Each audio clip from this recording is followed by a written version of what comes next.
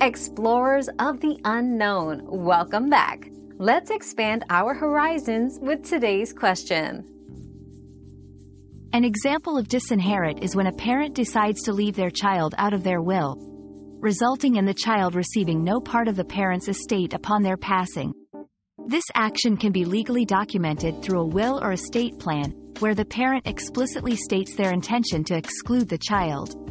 Disinheritance can occur for a variety of reasons, including estrangement, the presence of other forms of financial support for the child, or the desire to distribute assets differently.